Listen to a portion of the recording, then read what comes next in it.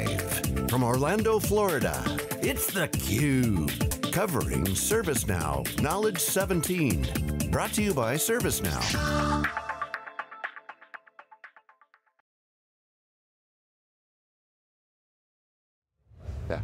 We're back in Orlando, everybody. Dave Vellante with Jeff Frick. Michael Hubbard is here. He's the Vice President of the Inspire program at ServiceNow, a program launched last year. Michael, good to see you again. Great to be back, thank you, gentlemen. It's been an awesome week. We saw you early. You and I were at the financial analyst meeting, which is always one of my favorites. You get the Kool-Aid injection, and preps for what we're doing theCUBE. And you know, I love it because we go from the numbers, you know, you guys spice it up with a lot of the details in the business units, but then you get to talk to the customers, and you really learn. So, give us a summary of the week for you. Sure, it's been a fantastic week. So last year was my first experience with Knowledge. Wow, what a difference a year makes in terms of scale, right? In terms of maturity of message, and really the maturity of outcomes that our customers are talking about, right? So if you think about what Scott Mason from Novartis spoke about on day one, of transforming everything about the way work is done and work moves through the enterprise to serve their patient and health outcomes, and how we're enabling that across not just IT, but finance, HR, facilities. Or right after that, how Ashley Haynes-Gaspar drove a great message around the end customer experience and taking potentially the creation of $1 trillion market space of increased productivity that could be unleashed across their industrial customers by better enabling the way they do work, and that we're helping GE Digital achieve that.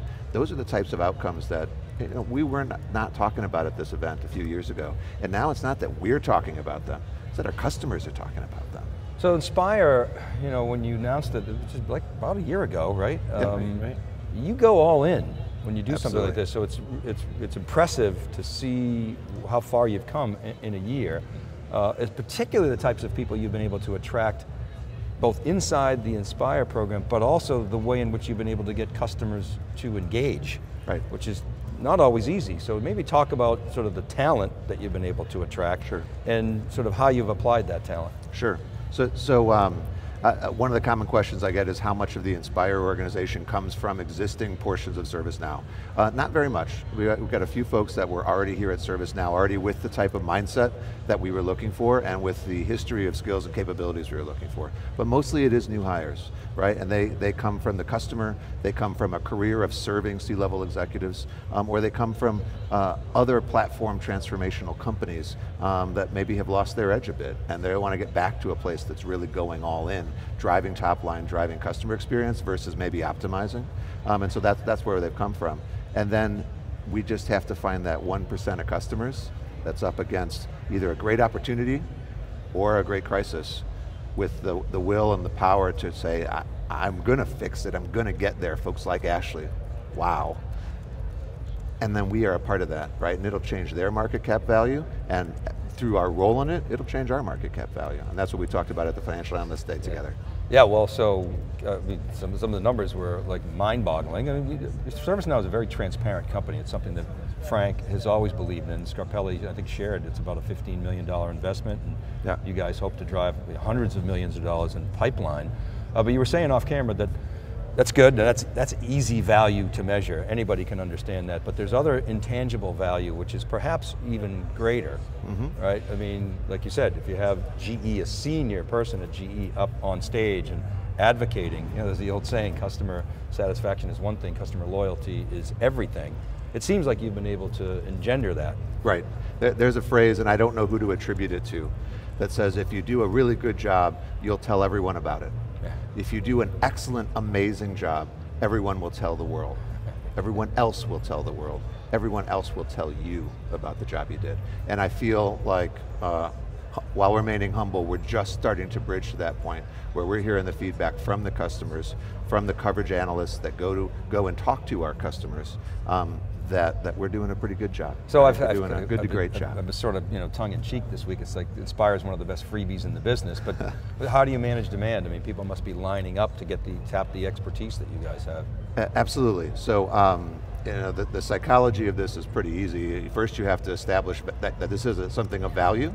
Then you have to state the fact that it has a certain amount of scarcity to it.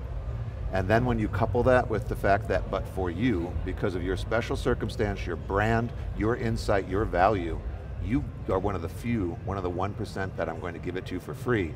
Demand is incalculable. Right. So we are supply constrained in terms of cost to serve and capability from a talent perspective to serve. We're not demand constrained, we are supply constrained, which means we have to really bet on the right 1% of customers. Yeah, and you have to bet on those customers because they don't have any financial skin in the game other than the fact that of course they've invested in ServiceNow, but it's not like an incremental project that they're paying for. They have to be willing to participate at senior levels of their organization. Correct, and it does remove a whole bunch of things that slow down time to value by saying we don't have statements of work, we don't have terms and conditions, we don't have scopes, we have a social contract, right? No like lawyers. you and I would, that says success would be measured as this, your role will be measured this way, our role will be measured this way, and we're going to go all in.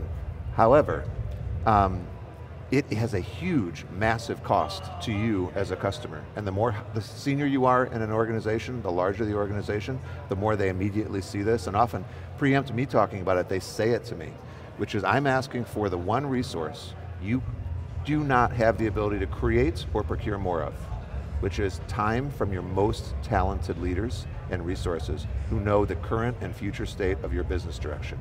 And you give me that time from them, you're never getting that time back. So I better give you something hugely valuable in return for you sharing that scarcity of that resource with me. I remember I was reading an HBR article years ago, and it was how gut feel beats data-oriented analysis, and sort of Jack Welch was the poster child for that. Yep.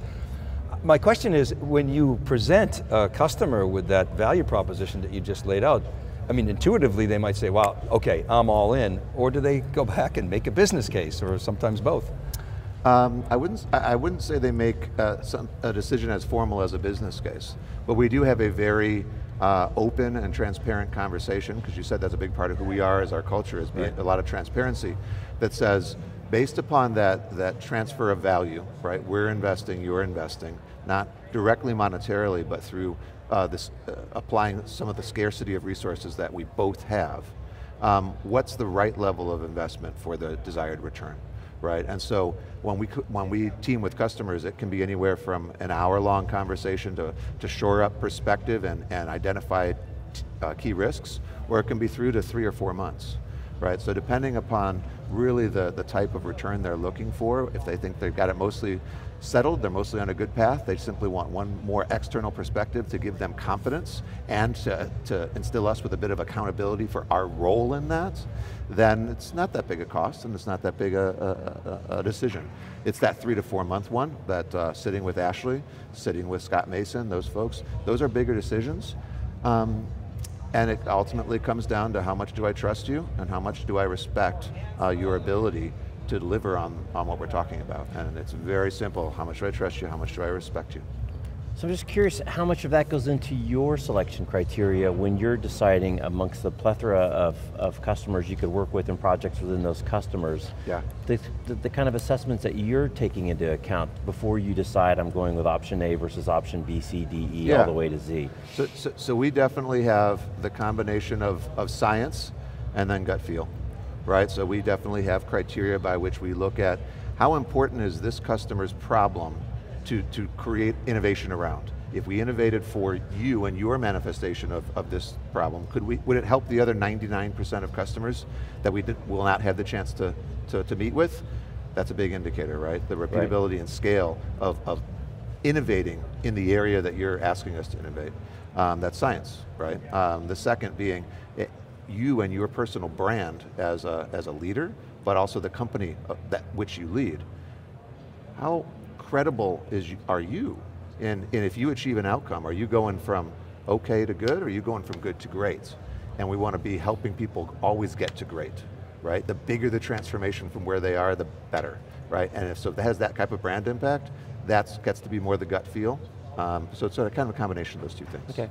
Well, and again, we were talking earlier about there's a lot of different ways to measure success, but at the end of the day, the numbers matter. And what I love about what's happening at ServiceNow is that customers can start small. I mean, I won't name names, but I've talked to many customers who have started on relatively small deals, well under $100,000. Yeah. And now they're customers that are very large deals, well over Right. $1 million. You're Right. doing a lot of deals over 5 million, and there's a long way to go. I mean, I feel like this company is just barely scratching the surface. I mean, it sounds kind of crazy for a $1 billion plus company, Right. But you've got aspirations to get to 4 billion. John Donahoe the other day even said, well, hey, why stop there? We can see the potential for 10 billion. The market size is potentially there. You guys always couch that with safe harbor statements, et cetera. Right. But the fundamentals are very good, a lot of tailwinds, and the Inspire program is a catalyst for that type of deeper activity into these organizations. So I'll give you the sort of last word on Knowledge17, 1 year in and Inspire. Right. Where do you want to go from here? Fantastic setup. 3 thoughts. First, I've had no conversations in the last month with John Donahoe that were about getting to $4 billion, right? So while as a publicly traded company, we all are focused on consistent overachievement of the financial targets every 90 days. That is in every single part of our DNA, and that's absolutely in John's DNA. However, we get the luxury in Inspire of being a part of that organism, a part of that entity, that's also looking at the long game, also looking at the long-term outcome. And I can tell you it's much bigger numbers than that we're working on. So I'll confirm that. The second thought is I'm so proud of what our customers, our internal stakeholders, and our team have done in the last year together as sort of our freshman class of customers, our freshman class of Inspire team members to create outcomes from delivering revenue to improving NPS to taking out costs to improving employee experience. I mean, these are board level issues that we are working on with some of the best brands in the world. Right, and so very, very happy and proud of what that is, and very humbled to be a person who's in the chair to help drive that forward. And then the third question, which is, so where's it all go next, right? It's absolutely keep doing more of the same, but continue maturing in 2 dimensions. One, let's make it an even lower investment from customers to figure this stuff out, right? So if you think about optimizing, can we get to just as good an answer in half as much time because we are doing a better job of understanding where the crucial decisions lie. So that's one next step is, could we talk about a year from now that what used to take 2 months of collaboration now takes a month? How valuable is that? Not just from the cost offset of the time we spend together, but you get to start executing on that idea and executing on that transformation 1 month closer. You never get that month back if it takes 2 months. So that's huge value to the customer. And so that's one area that we will go forward with is more efficiency, more optimization in how much effort it takes to get to the right questions and the optimal answers for those questions. And the second thing is, I consider those kind of silver bullets that let us go shoot transformation werewolves, right? Once we find those silver bullets, and we've used them a couple times, and we have killed the werewolves getting in the way of big, big transformation, our entire company and our entire partner ecosystem, and even our practitioner community in the customer base, they all are hungry for learning how to put those bullets in their arsenal as well. And so we're starting to do more and more of that this year, which allows us to move our entire company forward, move the 99% forward based upon what works for the 1%. Very ServiceNow-like answer, Michael, I have to say. And to the numbers, success is not a function of the revenue and the market cap. The revenue and the market cap are a function of the success. The customer. And the success comes from the customers and the value that they're getting from the platform. Absolutely, you have got the ServiceNow DNA in you. Oh, I mean, that's been very clear.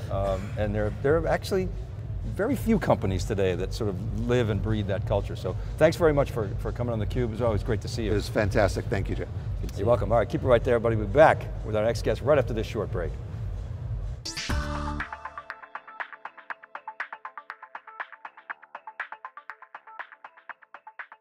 What's the biggest disruption that you're